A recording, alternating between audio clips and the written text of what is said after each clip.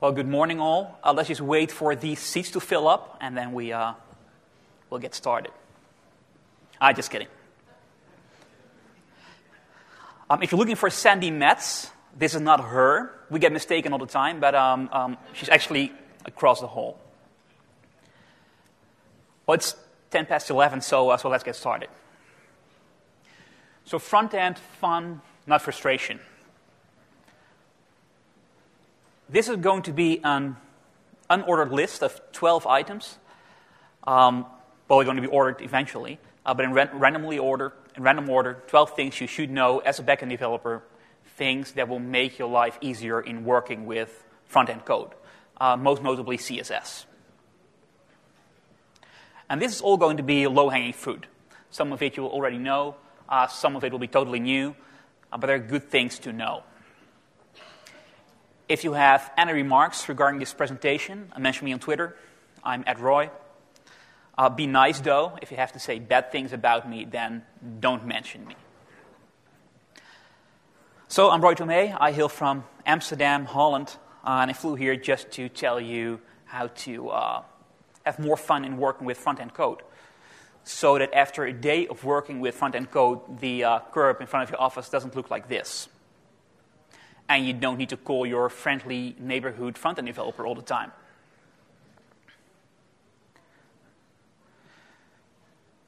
So we're going to get started with this list of 12. And the first thing I want to discuss is the box model and a better way of using the box model. So to a browser, every element on a page is a box. And the box model determines or tells the browser how to calculate the size of a box. So traditionally, or by default, a browser uses box size and content box. So the first 3 lines, like setting box size and content box on everything, that's totally useless because the browser does this by default. Let's say you have an element with a width of 800 pixels, 100 pixels of padding around it or inside it, and a border of 10 pixels. Then a browser renders it like this. So your element is going to be 800 pixels wide, and it adds the padding, which is 100 pixels on both sides, and it will add the border width, which is 10 pixels on both sides. So while you want this element to be 800 pixels wide, you end up with an element being 1,020 pixels wide. And this is super easy to solve by using the border box model. So in this case, you actually need to use the all selector, the star, to tell the browser that all elements you should apply box sizing border box to. The rest is all the same, a width of 800 pixels, 100 pixels of padding, and 10 pixels of border.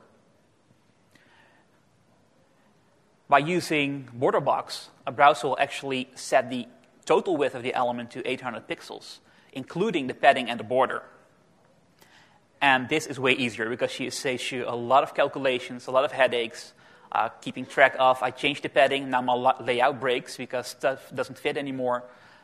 So go border box on all the things, basically.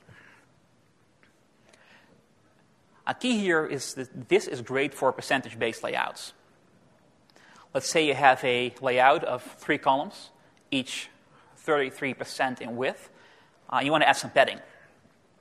If you use the traditional box model, the content box model, you're going to add padding, and then your boxes will grow to a wider width than 33%, and stuff just won't fit anymore.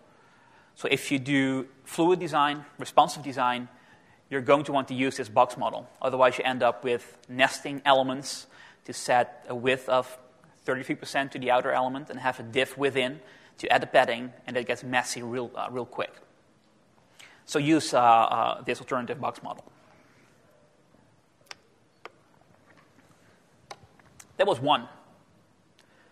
Margins. This has confused me in the past. So let's say I have an element with a margin of 100 pixels all around it. I never knew where my margins went. Turns out browsers collapse the horizontal margin. So if you have 2 of these elements stacked on top of each other, both with a 100 pixel margin, they will have only 100 pixels of space in between, because the browser collapses those horizontal margins. Okay, that's good to know. So browser collapses margins. oh wait, not the vertical ones. This is in the specification somewhere. I don't know why, but this is confusing. So you got to remember your horizontal margins will collapse, your vertical margins won't. That's just the way it is. But this is one of those things that I and many like me used to struggle with. Like, I added margin, where did it go? This is where your margin went. Positioning. This is the default. By default, the browser treats all elements as if they're statically positioned, which means nothing else that they appear on top of each other, or above and below each other, not on top. And when an element grows, the element below will move down a little. When an element to the left becomes wider, the element on the right will go to the right. Everything is in the normal document flow. That's what position static does, and which, again, is a default. Then there's position relative. This is mostly used by people who want to absolutely position an element, not relative to the document, but to some other element. So they set position relative to the parent element, and then add whatever they want inside this element, give that position absolute. And then the top right, bottom left offsets for the nested element are relative to this one. So that's the most common use of position relative. What a lot of people don't know or don't realize is that you can still use the top right, bottom left offsets on relatively positioned elements themselves while keeping them in the document flow. So while with using position absolute, top 0, left 0, it will just appear on top of everything, and you will yank it out of the document flow.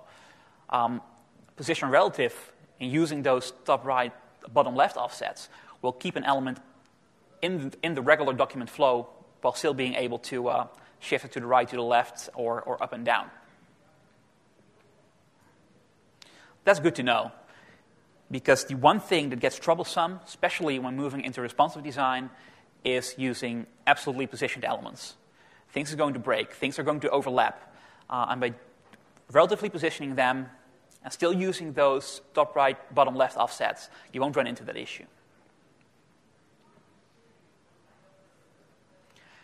And then there's position fixed. So a fixed element always appears, that's always relative to the viewport. So if you have a relatively or absolutely positioned element, and you have an element within that you give a fixed position, it will be pulled out of the normal document flow and out of its parent element, and will be relative to the viewport. So this is what's being used for those sticky menus on top. If you scroll, the menu just stays there, or a sidebar that you can toggle to slide in and out. That's what position fix does.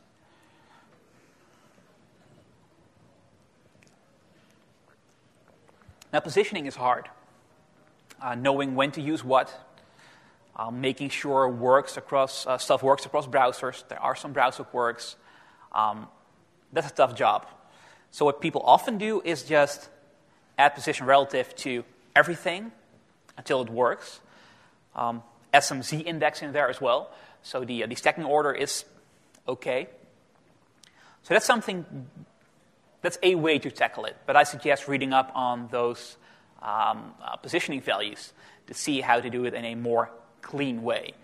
I'm not going to dive into this any deeper because you already know that you can static as a default, and you can use position relative with those offsets. And while I sip some water, I'll have you enjoy some clowns.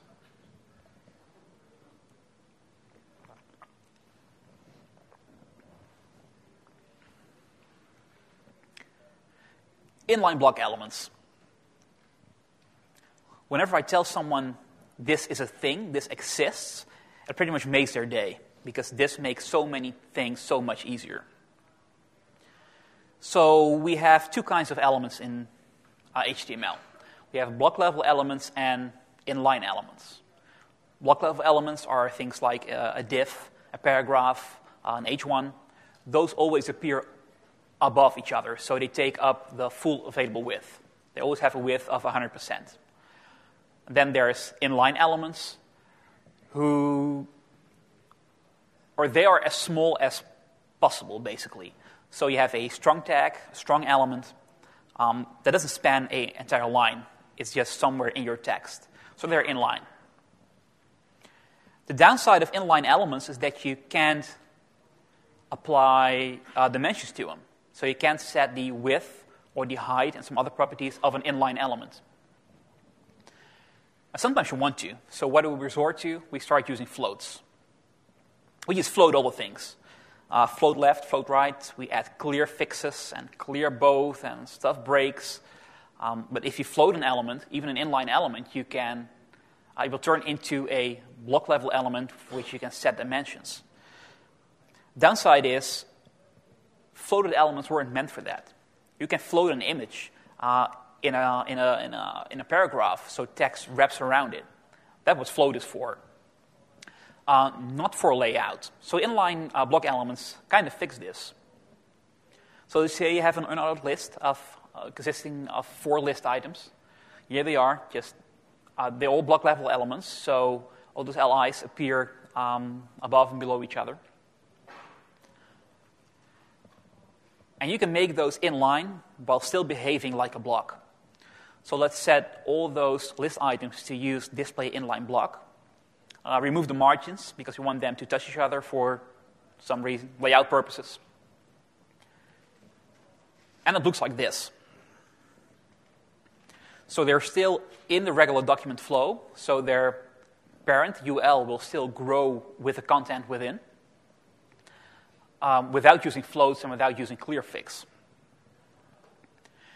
Now I set the margin to 0, yes, yet these LIs do not touch. There is some white space in between.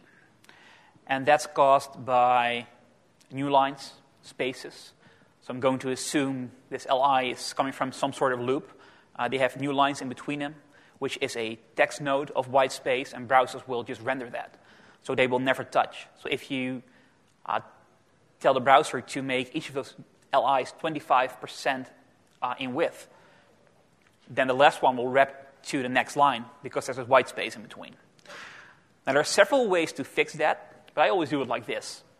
So on the parent element, I set the font size to 0, and then kind of reset the font size on the actual LIs. So the white space is still there because I don't want to go into my markup and strip new lines or spaces or whatever. So the white space is still there, but with the font size of 0, you don't see it. So this is, to me, it's a pretty clean and neat way of fixing this. So you end up with actually have those LIs next to each other without any white space in between. Key here is no more floats to clear. Like I said, floats weren't meant for this. They will get you in a world of hurt. An inline block is pretty much the best thing that has come to HTML in the past few years, or CSS.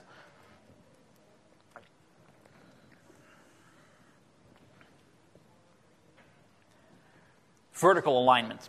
So I asked this question on Twitter, what do you struggle with as a backend developer and working with frontend? And then a lot of people replied with vertical alignment. I have this login box for my app, which I want to appear in the exact middle of the viewport, so horizontally and vertically centered. Well, there's an easy way to fix this. You create a table, give it 1 row, 1 column, put the content in there. You make sure the table is 100% wide, 100% height, 100% high, and you set the table cell to vertical align middle and text align center. That works. So tables are way better than CSS. Yeah, I'm kidding.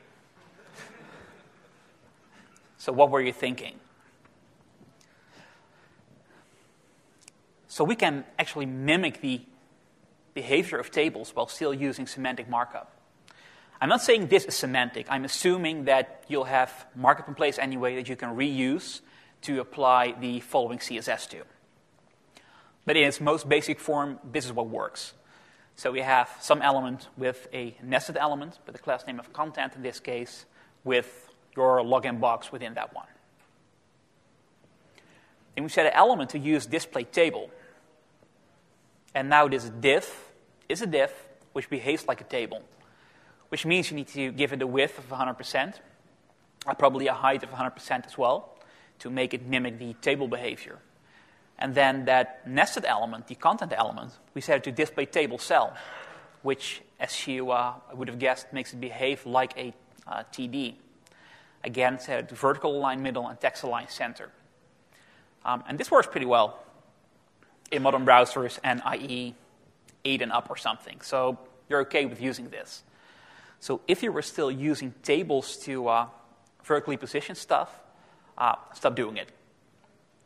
So an alternative method that people have been using was taking this element and then absolutely position it, give it a left offset of 50%, a top offset of 50%, and then give it a negative margin of half the width and half the height of the element to get it in the middle. That works well on larger viewports, but as soon as your content doesn't fit the window anymore, some of it will just fall outside of it and you can't see it anymore because of the absolute positioning. By doing it like this, it's going to be centered, and if it doesn't fit anymore because your viewport is smaller than the element you're centering, you just get scrolling behavior. So this works well on mobile phones as well. So of course, key here is this is semantic markup behaving like tables. And there's nothing bad about that. So using a table for this would be a bad thing, but having semantic markup behave like a table, that's all good.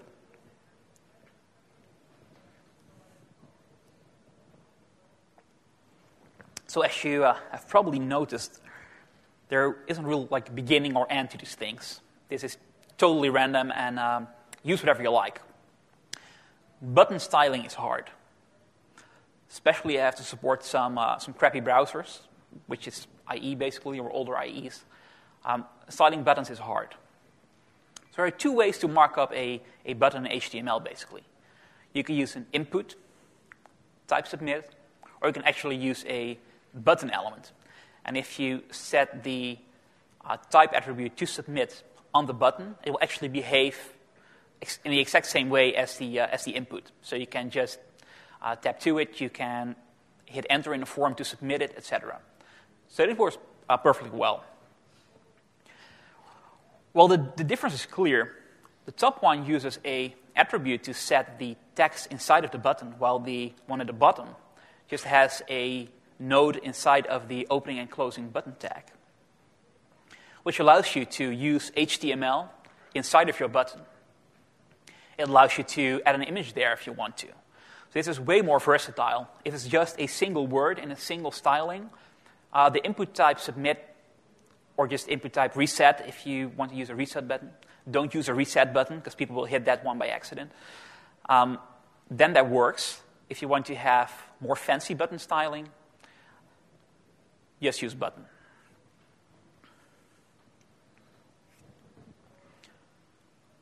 Pseudo elements. Pseudo elements is HTML. Well, there are elements. Yes, HTML elements that you insert into the DOM using CSS. So they end up in what's called the shadow DOM. Looks like this. So you have an element with a class name element, colon before, with some content, which then appears in front of this element. So in front of the element with class name element, I should have chosen different class names probably, a string consisting of the word string will appear in front of that. Or if you use colon after, it will appear after that element. This is the UTF-8 representation. This is a UTF-8 arrow in representation that CSS actually gets. So the backward slash with some information about the UTF-8 character entity, you can just use UTF-8 elements inside your, have them added to the shadow DOM. As you see, this uses two colons, so colon before and colon after. What you also see is this notation using just one column.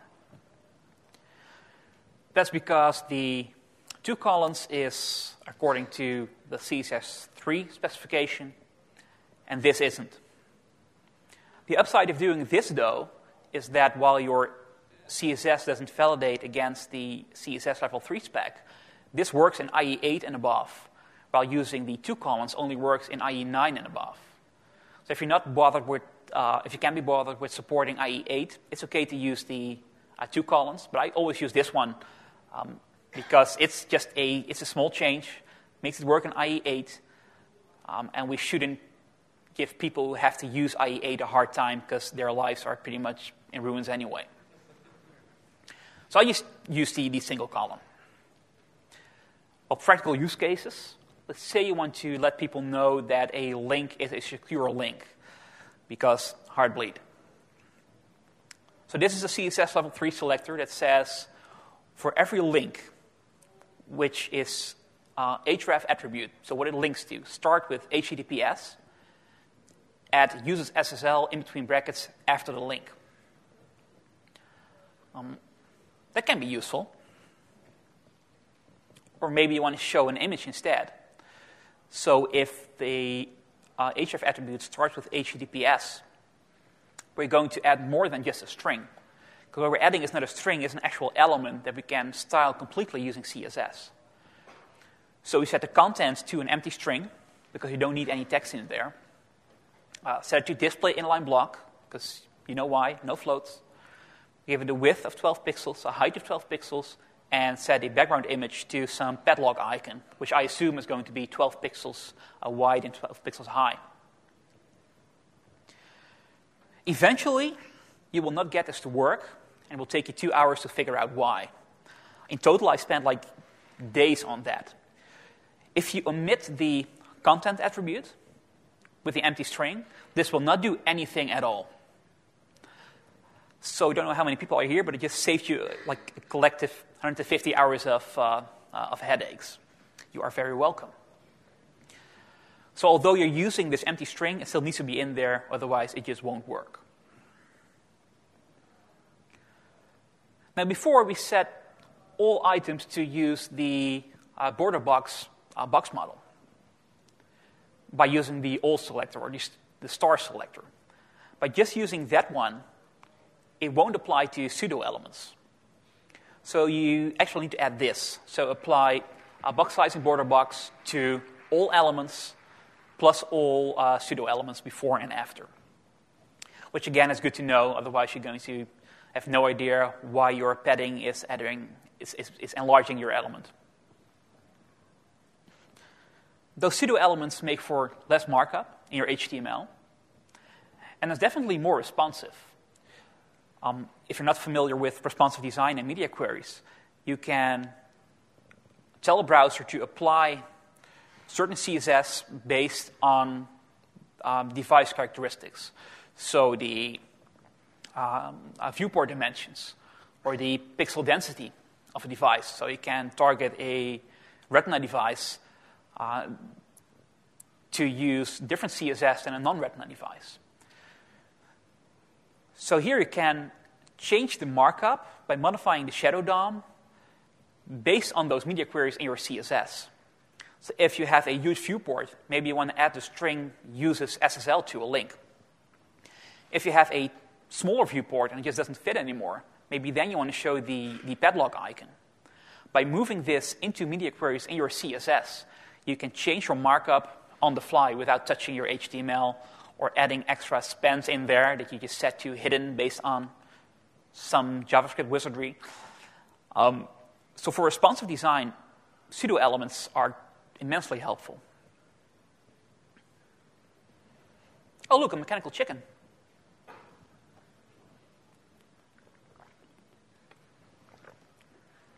So CSS selectors. I just briefly touched on the selector that selects elements which href attribute starts with a certain string. There's more to CSS level 3 selectors. Like if you find yourself using, this is the only bit of Rails in this presentation, by the way, the cycle method. You can just do that using CSS, right? So if you're unfamiliar with cycle, it will just, if you put that in a loop, you're looping through a list of items. You provide it with 2 class names, odd and even, then we'll alternate between those in the markup, which is great for alternating table rows, so give each other row a different background color. You can do that with CSS level 3. So let's say you want to do this table example. Here you take every even row in a table, so that's rows 2, 4, etc. And then each TD within, make those have a gray background color. Do away with all your cycle methods. You don't need them anymore. Before we matched a string on what it starts with, using the $, you match on the end of a string. So here, using pseudo elements, which is a wrong code sample, by the way, because there is no colon before or after there. If the href ends in .pdf, we're going to let people know it's a PDF. You could just write this, or you could use a PDF icon, which is helpful because people just don't like opening PDFs online. And for some reason, restaurant websites just don't get that. If you want to use any menu on any restaurant website, it's likely going to be a PDF.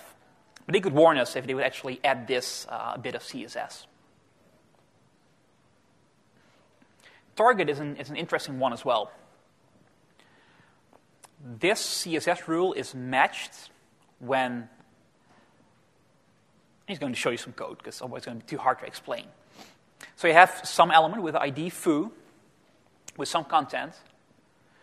When the target matches, it will have a red background. So if you go to, say it was on below URL, you would go put #foo in the URL, then the paragraph would have a red background, because the target matches the element. This is great if you find yourself working with like scroll by scripts or things like that. So you scroll on the page and you need to change the active color of some menu item, or you want to link directly to a section and make sure people know which one it is. So you can link in your documentation, link to section whatever, and highlight it by giving it a yellow background color. It's just 3 lines of CSS, right? And it will immensely improve the usability of your app. The CSS level 3 selector spec is a spec worth reading. It's not too complicated, and there's way more you can do with targeting elements based on whatever. So I want to briefly touch on CSS animations. I believe animation is styling, not behavior, because it's basically just eye candy. So I don't want to write a bunch of JavaScript to animate some sidebar that moves in when I click some toggle button. I want to do that with CSS. So in CSS, we have transitions, animations, and transforms. So transition just changes a simple thing. So here the link color is red. We set a transition on color. So if you have more attributes, this will only, or more properties, this will only change the color value. So now when we hover over the link, it will transition into blue, and it will take 0.5 seconds to do so. If you would replace the transition color with transition all, it would transition everything. So if you had a width and a height set plus a color, it will do all of that at once. That can get pretty crazy. So I just try to limit it usually. So back to the sidebar example, which you wish to slide in and slide out. Like on mobile, for instance. It's a common design pattern now. So you have a sidebar, some element with a 0 width, with a transition on the width, and then if the sidebar has both the class names sidebar and active, we give it a width of 200 pixels. So now using one line of JavaScript, a jQuery in this case, we toggle class active on the sidebar, which adds the class name to the sidebar element. CSS picks up on that, and it will transition and smoothly resize that sidebar to a width of 200 pixels. By toggling again, it's going to shrink again. So you don't need jQuery animate or whatever to do this. I believe it's cleaner to just do this in your CSS.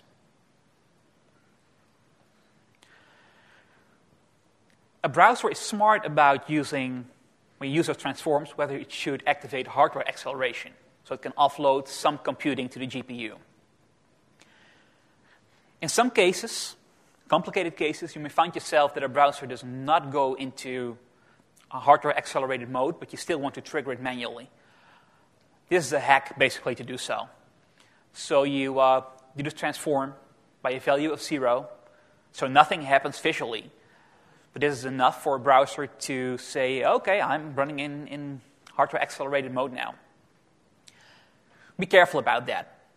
It's not by definition so that using hardware acceleration is better, faster, or less memory consuming or less battery draining on a mobile device than not using hardware acceleration. So in general, it's best to just leave this to the browser itself. Now, JavaScript libraries are becoming smart about this. So if you use jQuery Animate, for instance, it will see if your browser supports CSS3 animations. If so, it will offload it to CSS. And otherwise, it's just going to use JavaScript.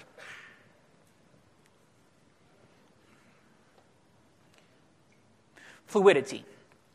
To me, fluidity is a step between fixed design and responsive design. So fixed design is this fixed size, and you'll just have to scroll. Responsive design is using media queries to change layout based on device characteristics. Fluidity is something in between, which is pretty basic, and this is just a quick win. So let's say you want to center your app. You want to have a min width of 320 pixels and a max width of 1280, because you don't want people on their 4K display to have your immensely wide website. And use margin 0 auto for the centering. In this case, it's a fluid layout. It will shrink and grow with a browser window, but it will never go below a width of 320 pixels and will never be wider than 1280 pixels. If you have a wider viewport, it will just be centered. Improves readability, especially on text for people using wide screens or large screens. And this just add those two lines on some wrapping element, some div that's around all your content. It's a small fix and will improve people's lives. So this is just low-hanging fruit. You can just put in those few lines of code and it works. I want to briefly touch on Sass. If you use Rails, you're most likely using Sass as well. So there are some new features introduced in Sass 3.3. Like placeholders. If you find yourselves using mixins a lot without using parameters to actually change the output of a mixin, it's probably better to use a placeholder and extend those. So placeholder starts with the %, underline on hover, how descriptive. You have some link on the bottom. You extend that placeholder, and then the styling on top will be applied to that link. The difference with using mixins is if you do this in a mixin and call it 100 times, then this piece of CSS will be added to your output CSS 100 times. But using extend, it's added only once, and Sass will be smart about just adding more selectors, but the CSS properties will only be added once. And then there's Sass lists. Well, Sass used to only have simple arrays. You can now actually have key-value pairs.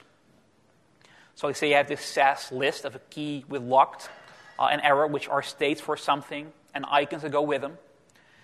You can iterate over them in an each loop, guess those values on the key and value variables, which I just named like this. You can use any other variable name you want to. And then the output is going to be dot locked on the first iteration and dot error on the second one, and set the background image URL to that image. So then in your HTML, you can put a class locked or error class name to an element and use this background image. This is only 2, but if you find yourself implementing 60 different social sharing icons, this saves a lot of work. So Sass has matured. It's like programming in your CSS. And this is just the tip of the iceberg. You can do way more with Sass now if you're interested in this sort of thing. And I am, because it makes my life easier. Less typing. Hey, I love, who likes working, right? I want to briefly touch on SVG. And we just immediately jump to the key takeaways here. SVG is a vector image format which is retina friendly because it's vector, so you can resize it without loss of quality. And it compresses well because it's just lines, it's just coordinates of draw a line between these 2 points and fill them with this color. So it compresses really well. And this is supported by IE9 and up. So this was just a random bunch of things that you may or may not have known already that will make your life easier in working with front-end code. We'll have a few minutes for questions. I want to thank you for listening. My name is Tomeij. I'm with a company called AppSignal, which is the most awesome error tracking and performance monitoring tool for Rails out there. I know they all say it, but for me, it's true. And if you have any questions, I'll be happy to take them. Ask them now or find me later. Ask them on Twitter @Roy. Shoot me an email. And you can download these slides at roy.io/RailsConf. Thanks.